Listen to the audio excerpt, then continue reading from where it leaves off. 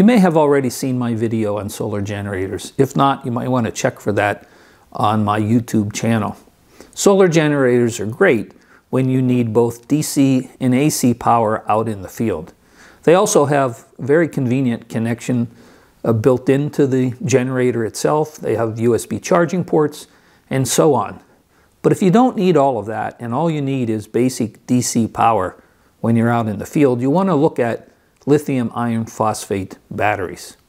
So today I'm going to review one of those batteries. This is a 50 amp hour lithium iron phosphate battery from Bioenno Power. Now, one of the reasons I wanted to review this battery from Bioenno Power is that they are a US based company. They're located in Santa Ana, California, which made it very easy for me to pick up the phone, give them a call, and ask them if they wouldn't mind sending me one of their batteries for review. Now, I realize their batteries as well as their accessories are obviously made overseas, but you're dealing with a US-based company if you have any technical questions, need accessory support, or have a warranty issue. Bioenno Power sells batteries anywhere from 3 amp hours all the way up to 3,000 amp hours, so they probably have a battery in the capacity range that you would be interested in. They also have numerous accessories, solar panels, solar charge controllers, and AC chargers specifically for lithium iron phosphate batteries. Bioenno Power seems to be very big in the ham radio industry and also with RC modelers. I was interested in one of their batteries to see how it performed out in the field with my astronomy equipment. This 50 amp hour battery weighs just 13.3 pounds. It's very lightweight. As you can see, it has a built-in plastic carrying strap, which makes it very convenient. It measures 8.4 inches long by 4.5 inches wide and 5.8 inches high. So it's very light and compact. This is also rated, like most lithium iron phosphate batteries, for at least 2,000 full discharge cycles, and it's expected to last 5 to 10 years on the shelf. This particular battery sells for just under $470. Now, you can find cheaper batteries online coming out of China, but the advantage I felt of Bioenno Power is that they are local in the US. And like I said, it was very easy to pick up the phone and call them and talk to them about my interest and my needs. Now, like all lithium iron phosphate batteries on the market, this battery has an internal BMS, or they call it a PCM, Protection Circuit Module. The purpose of that BMS is to balance the individual cells within this battery to make sure they're at the same voltage. It's also there for overvoltage, overcurrent, and short protection. Now, it's also there to prevent over discharge, which means that when you run this battery down to a certain level, it will automatically shut itself off, and you will not damage the individual cells inside because the internal BMS is maintaining those cells above a minimum required voltage so that they're not damaged.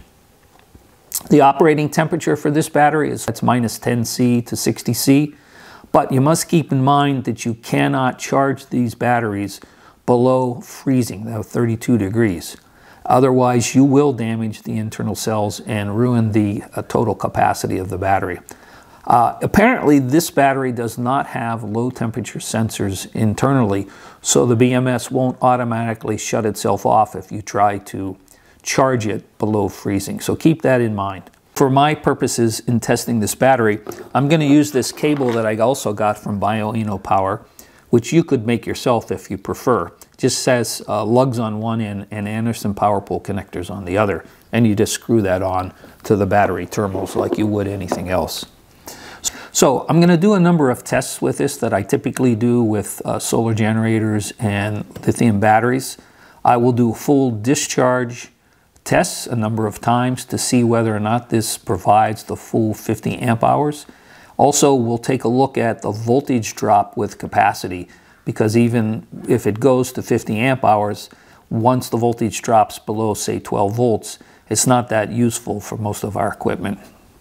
I will also do charging time tests, both with an AC charger and a solar panel that Bioenno Power was kind enough to send to me. And then for the final test, and the most important test, I'll take this out into the field with my astronomy equipment, over a multi-night visit under the stars, and I'll let it supply the power to my equipment and see how many hours I can actually run with this 50 amp hour battery. The first test I like to do with these lithium power sources is a 100% discharge capacity test. So we start with the Bioenno battery fully charged, and we'll use this dummy load, which has a cooling fan because it will consume the energy coming out of the battery and generate some internal heat. And we'll run it until there's no energy left in the battery. So we have to hook up the battery output to the dummy load, and we'll turn this on and bring up the current. So I like to do this test right around 5 amps. And at 5 amps, this thing is drawing about 67, 68 watts. Now I think that's pretty reasonable power. Lots of astronomy setups will be less than that. Some will be right near that, depending on whether you have dew heaters on, camera coolers on, whatever. And a few will be higher than that. So I typically do these tests at 5 amps, which is around 67, 68 watts. I have run these tests at 9 and 10 amps, and it makes no difference in the capacity because the battery is rated at 50 amps of total current that it could produce for a 1 hour period. So 5 or 10 amps is not going to put a strain on it. So we'll let this thing run, and if we zoom in, we can see the display. Now this display will tell us the voltage. You see the voltage is 13.1 to 13.2 volts. We're running at about 5.1 amps, 67.4 watts. It'll measure the number of amp hours, watt hours, and the total time.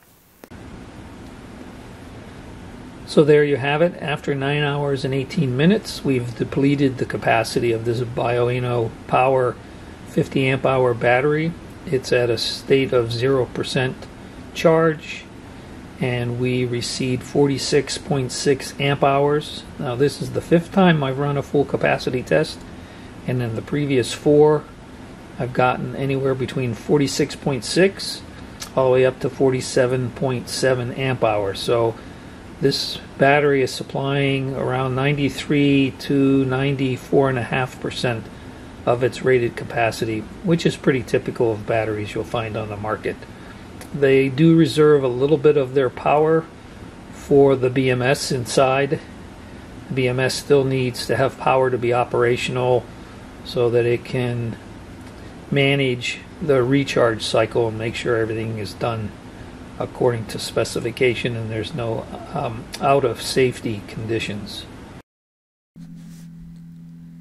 Well, as I mentioned before, it isn't just what is the total capacity of the battery in terms of amp hours and watt hours, but how many of those amp hours and watt hours are supplying a voltage above 12.0 volts. And if we look at this curve, set of curves, we see the orange curve is the Bioenno battery, and the blue curve is a typical lead-acid battery. So lead-acid batteries will maintain a voltage above 12 volts through about 42% of the remaining capacity. So you get about a little over 50% of the battery at 12 volts or higher. Whereas the orange curve shows that the Bioenno battery maintains more than 12 volts output all the way down to about 4% capacity remaining. So you get 96% of its total capacity at 12 volts or more, which is almost double what you get out of the lead-acid battery. And that really is the key indicator of importance. So the next test is a recharge time test. We're going to do that with an AC power supply, and we're also going to do it with a solar panel. So here we have a lithium charger sold by Bioenno. This is a 10 amp charger that has the correct voltages and charge cycle for a lithium battery. You can get these from other vendors.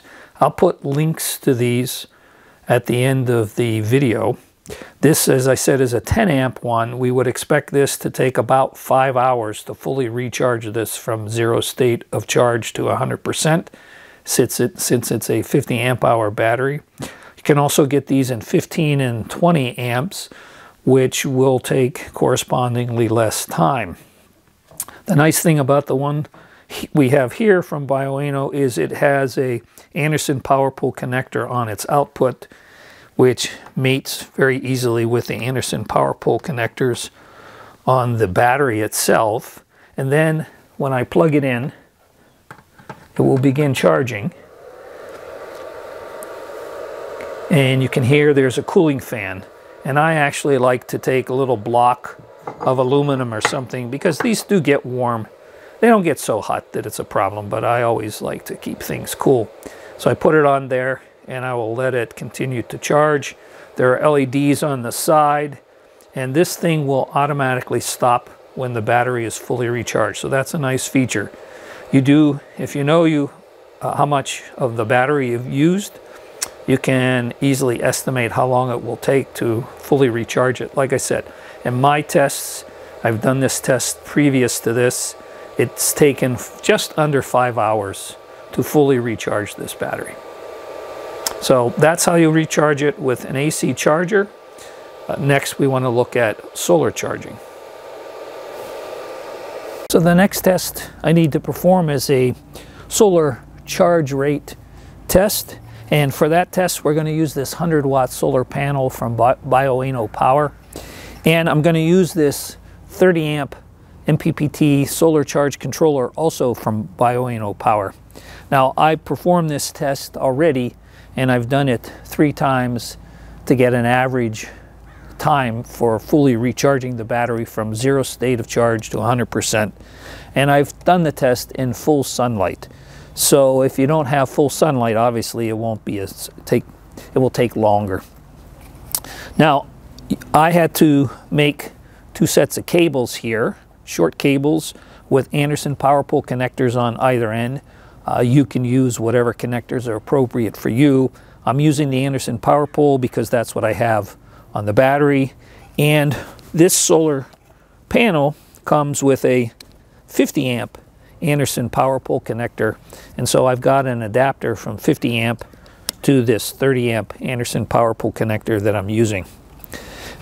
Some solar panels come like the Jackery with an 8mm connector, and most come with the MC4 connectors. So either case, you got to get the appropriate connectors and gauge wire. Now, the solar panels don't put out that much current, so it's not that big of a deal.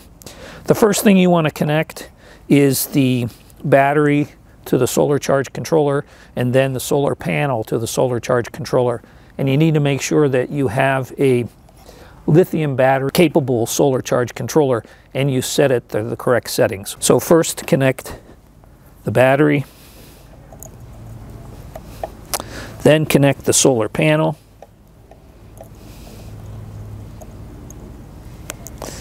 and then we will start to see current flowing between the two. So we'll just let this run. Typically I will let it run, adjust the solar panel to maximize the input, and watch that until this basically shows 0 charging current. Well, the sun is obviously gone now, but it took a total of 8 hours to fully recharge from 0 state of charge to 100% state of charge. And I've done this test a couple of times with a couple of different 100-watt solar panels and get the same result.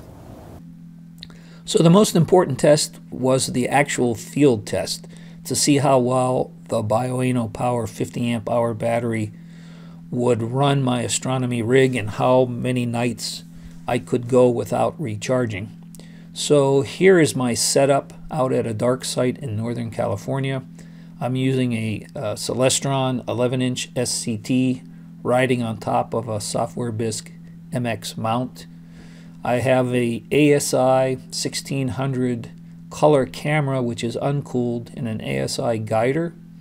I'm also using a Celestron motorized focuser. I have cooling fans on the SCT, and I do not have to use a dew heater in this setup because the weather was warm enough, it was not an issue.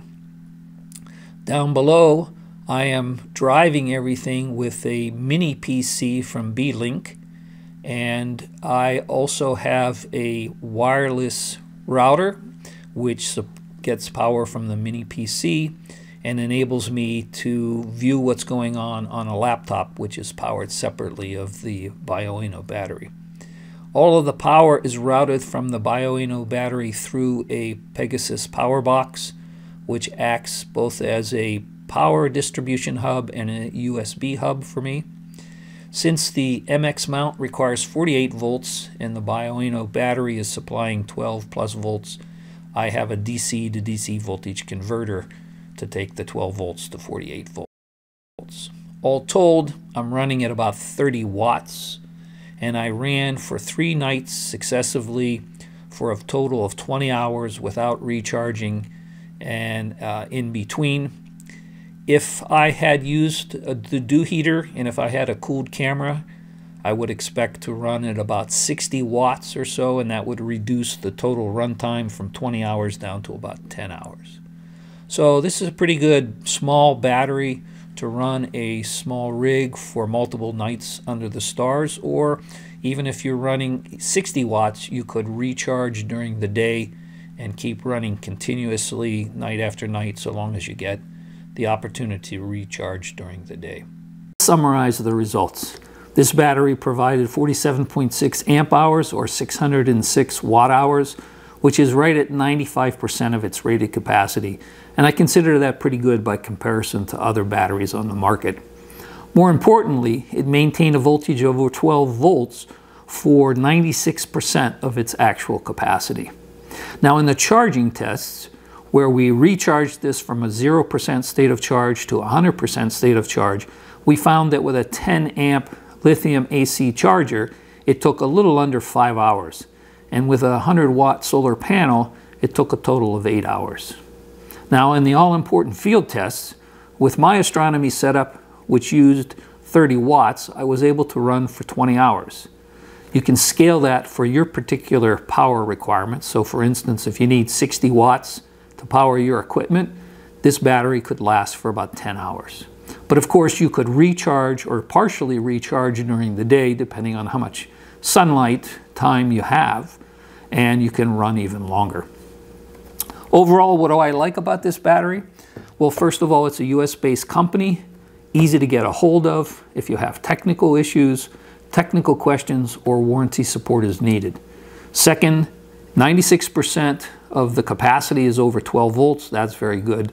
And as I said before, it's a small, lightweight form factor, so it's very easy to take out in the field to power your equipment. What don't I like about it? Well, the price is kind of high. At $470 for 50 amp hours, this is much more expensive than many of the batteries coming out of China. But it's not more expensive when you compare it to the other US-based companies like Battleborn and Dakota Lithium. And the other thing that I'm not so happy about is the 2-year warranty. Whereas Ampertime offers a 5-year warranty on their batteries and Battleborn a whopping 10-year warranty. But all in all, I think this battery would perform well. If you want something from a US-based company and you need something somewhere between 3 amp hours to 300 amp hours, Bioenno battery is an option for you. So I hope you enjoyed this video. If so, please press the like button. If you want to see additional equipment reviews and other astronomy tips and tricks, please subscribe to this channel. You may also want to visit my website, californiaskies.com, where I have more information on astronomy topics. And I will post links to the equipment that I mentioned in this video down below the video. So thank you for watching.